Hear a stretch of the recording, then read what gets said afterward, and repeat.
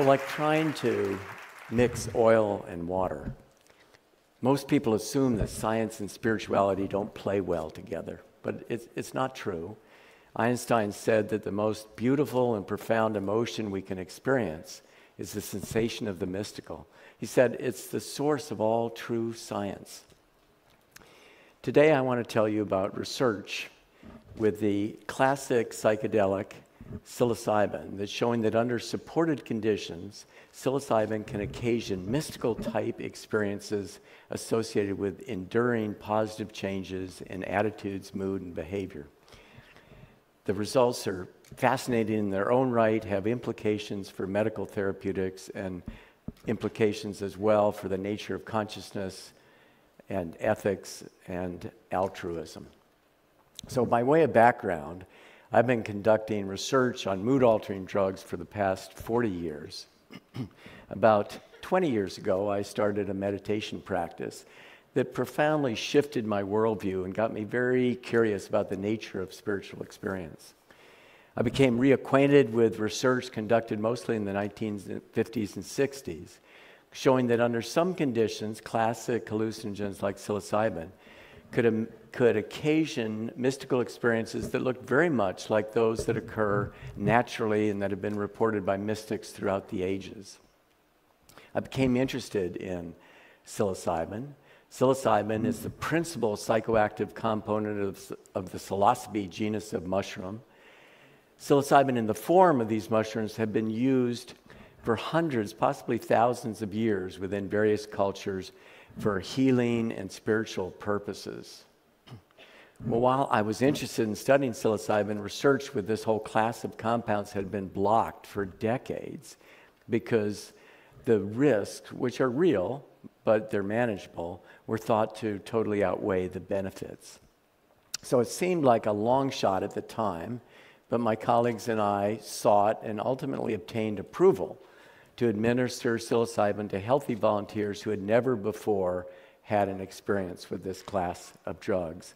And as I'll show you, the results were life-changing for many of those participants and turned out to be career-changing for me because psilocybin has become one principal focus of my research program. So what I want to do today is tell you about the Johns Hopkins Psilocybin Research Project. It's in its 15th year. We've given psilocybin to about 250 volunteers, over 600 sessions. I'm going to tell you about psilocybin studies in healthy volunteers, in cancer patients, smokers, long-term meditators, and end with some conclusions. So we've conducted 3 rigorous double-blind studies in healthy volunteers. We've looked at dose effects. We've added controls for expectancy kinds of things.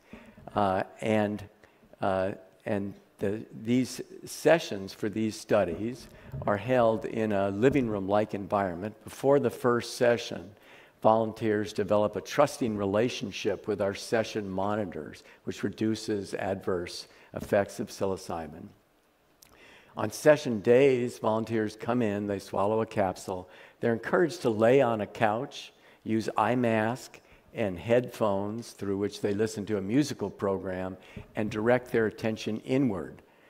If fear or anxiety arise, then the monitors are there to provide reassurance.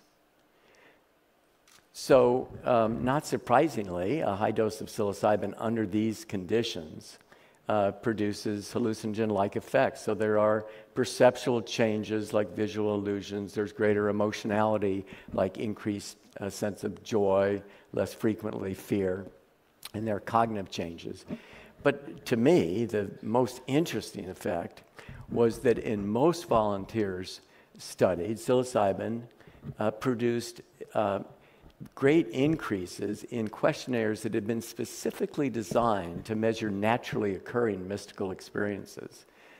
These experiences are characterized by a sense of unity, a feeling that all people and things are connected, accompanied by a sense of sacredness, a sense of positive mood, love, joy, and a deeply felt sense of encountering ultimate reality. These experiences are felt to be more real and more true than everyday waking consciousness. Now, psilocybin is a relatively short-acting drug, so by the end of the session day, these effects are gone, but vivid memories for these salient experiences endure. In one study, we had volunteers return a month after each session to complete some questionnaires. 80% of the volunteers in that study, after having 1 or 2 high doses of psilocybin, reported that the experience was among the 5 most personally meaningful and spiritually significant experiences of their lives. In fact, about 50% said it was the single most personally and spiritually significant experience of their life, comparing it, for instance, to the birth of a firstborn child or death of a parent. These are stunning and remarkable findings. Long-term follow-up of these kinds of effects shows that they're sustained, these positive effects are sustained for at least a year and probably longer. And it wasn't just the volunteers who reported these effects. We did structured interviews with friends, family members, and colleagues at work. And this statistically verified the volunteers' reports. So we've continued this whole line of research over the last several years and studied other populations, the first of which are psychologically distressed cancer patients. So we've recently completed a study in 51 cancer patients with life-threatening cancer diagnosis who met clinical criteria for having a depression or anxiety disorder. These volunteers were randomly assigned to receive either a low dose or a high dose of psilocybin under double-blind conditions. Now, these results are still preliminary, but they're very promising. And what this graphic shows is the percentage of volunteers showing clinically significant improvement in depressed mood. The orange bar shows that 92% of those people who received the high dose of psilocybin 5 weeks after the session were reporting or were showing clinically significant improvements, much greater than the green bar that shows the effects after the low dose of psilocybin. The blue bar shows that the effects of this high dose of psilocybin are sustained out to 6 months. So about 80% are continuing to show clinically significant improvement. And in fact, in 70% of these, the symptoms have remitted to the normal range. We're showing similar effects for anxiety. These effects are really quite remarkable. What we're showing here is a single exposure to a substance producing substantial and enduring antidepressant and anxiolytic effects. Such an effect actually is unprecedented within the field of psychiatry. Another population we've looked at are cigarette smokers seeking abstinence. These are long-term smokers, multiple failed quit attempts. In our first pilot study, 15 volunteers, we integrated a cognitive behavior therapy for smoking cessation with our supported psilocybin intervention. In this study, volunteers had up to 3 psilocybin sessions. The first session corresponded with their target quit date. And this graphic shows urinary cotinine, which is the major metabolite of nicotine, over the course of the study. You can see in the first 5 weeks, volunteers are showing high levels of cotinine, and that's consistent with the fact that this is the period where they're learning the cognitive approach to smoking cessation. It's prior to their quit date. Then we hit that target quit date, urinary cotinine falls dramatically, remains down.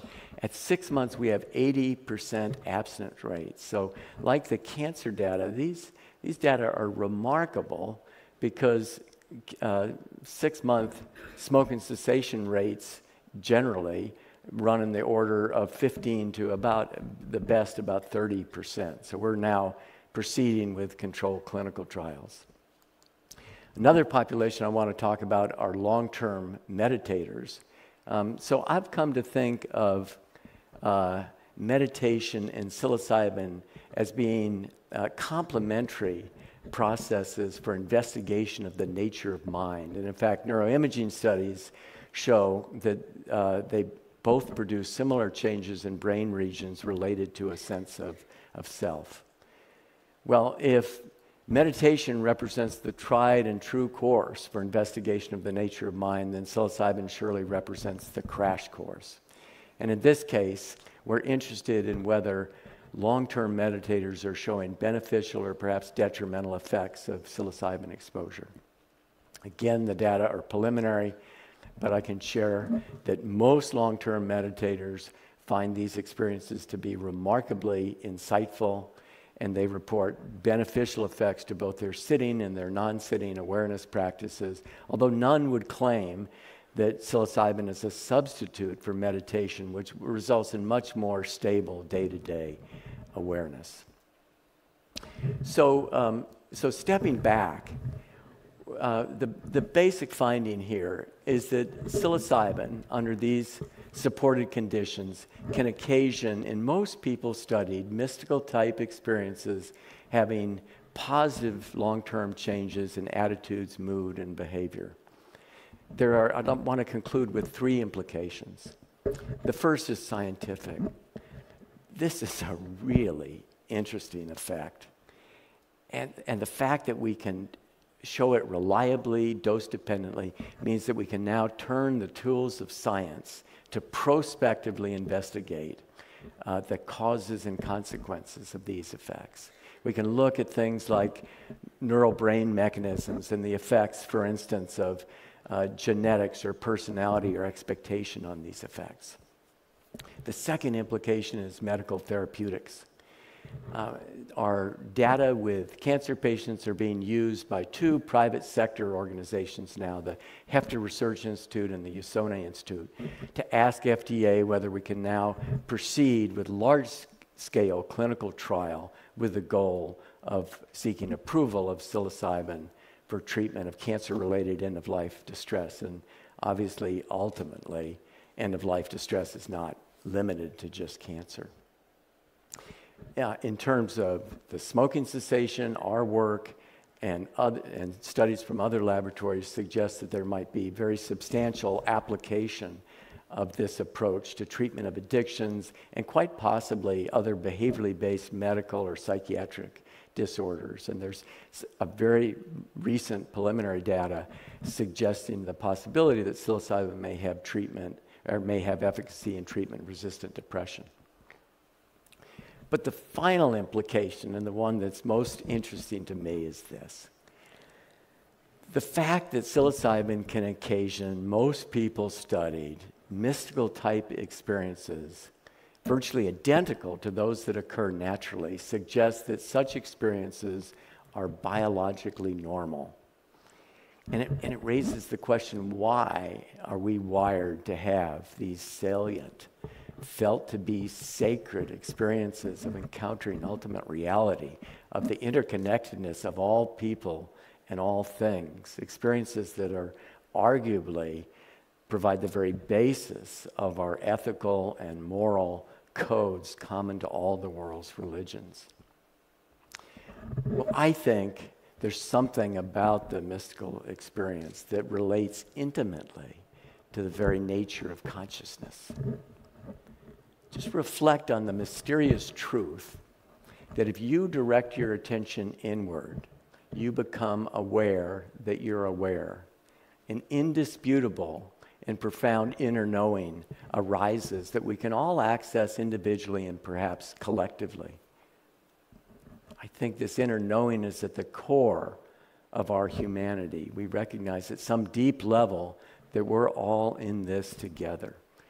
And there's an impulse that arises for mutual caretaking. I further believe that investigation of this inner knowing through contemplative and other spiritual practices can give rise to profound worldview shifts of an uplifting kind, an awakening to a sense of freedom, peace, joy, and gratitude that most people simply find unimaginable. Excitingly, exploration of the psilocybin occasioned mystical experience seems to provide a model system for rigorous and prospective investigation of these awakening experiences. Further research will surely reveal underlying biological mechanisms of action, will likely result in an array of therapeutic applications. And more importantly, because such experiences are foundationally related to our moral and our ethical understandings, further research may ultimately prove to be crucial to the very survival of our species. Thank you.